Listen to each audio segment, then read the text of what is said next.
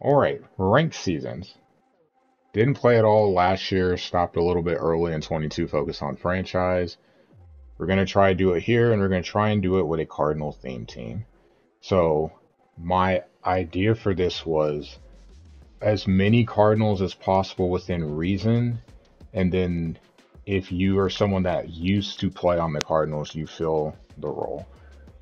So, we will have.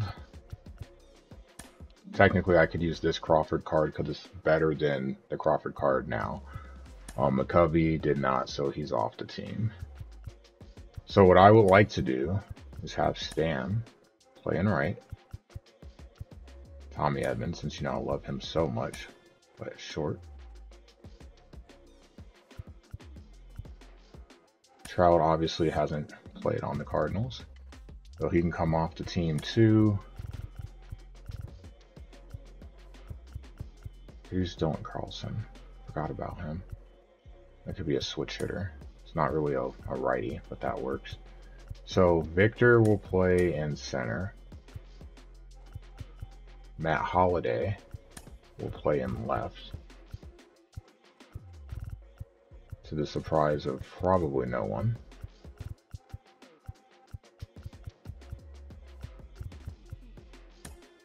Okay. So Holliday in left. Victor in center, Stan in right. Goldie at first. Gorman at second. Edmund short. Arenado's captain card at third. Carp, our captain, at DH. And Contreras at catcher. For the bench, I will use this Crawford card since he is currently a Cardinal. It's a better version of what I have. Actually going to have Newbar here. Condemn Dylan Carlson because I do need another righty. It'll have to be him. Jordan Walker. So we have essentially kind of two righties, two definitive lefties. Then when you look at the bullpen, it's the same thing. Anyone that has pitched for the Cardinals or is a Cardinals card. So that's why Andrew Miller is there, because he is a former Cardinal. Obviously, we have a ton of Cardinal cards. We're going to have to add some other players because this bullpen is definitely not going to be great. That's better. I got to find guys who have pitched for the Cardinals that I can use, that I have. And that was the problem, because there are some cards out there that I could use, but I don't have them. Could I buy them? Sure. We already spent some money, well, stubs on players to the rotation and adding Victor Scott, so I didn't want to dip too much. So we're probably just going to have to run with what we've got. Is it great? No. We'll just have to do the best we can. Obviously, we hope you don't have to go to the bullpen too much early on. That's going to be the hope. This bullpen is not great. You can see. Miller, cool. Gallegos, feel confident. Suter, it's been interesting pitching with him, not great. Elsley, of course, and Gallegos I feel confident with. Romero, I've been struggling with him in franchise, so I'd be nervous about using him. You need a couple of lefties, so I've got 3 lefties and 5 righties. So that'll work. I mean, it's either Sandy or a gold, or not a gold, I could use Montgomery, or I could use Gibson. So I would use Gibson and he would get a 10 boost across the board pretty much. I think actually I'll go that route instead. It ends up being boosted up to an 82. That's not bad. So you can see the difference. That's his actual card, and then that's what his ratings look like with the boost. So a lot of these players definitely look a lot better because of that boost, because some of them will be difficult to pitch with. Hitting wise, obviously the boost helps out a lot. Newbar, almost 100 contact. Walker, 93, got solid power from both sides. Carlson, 100 against lefties. Carp, clearly OP.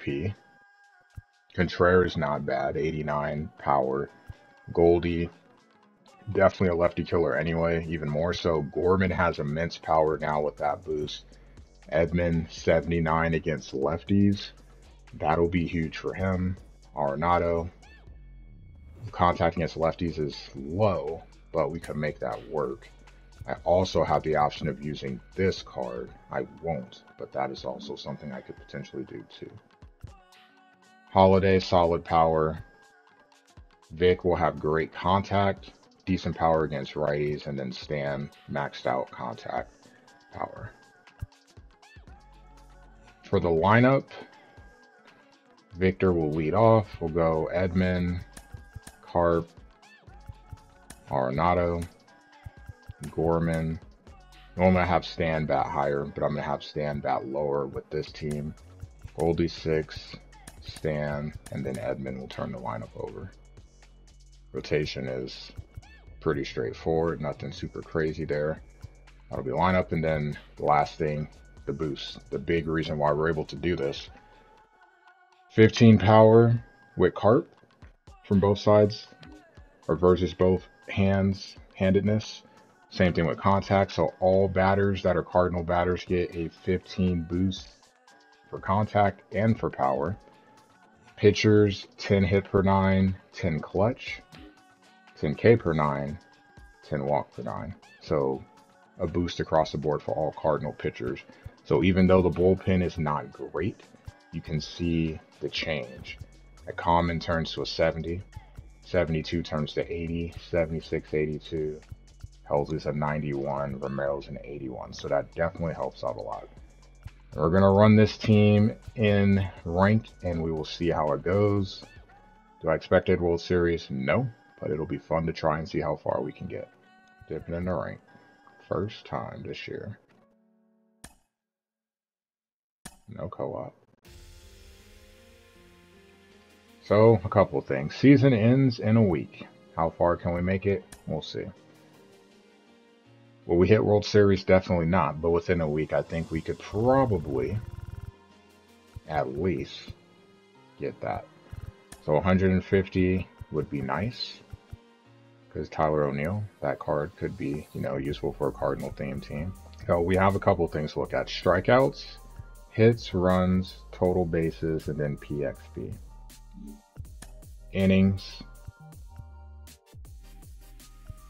This will happen probably, I don't think we'll get to the 50 today, but we'll get that for sure. 9 innings.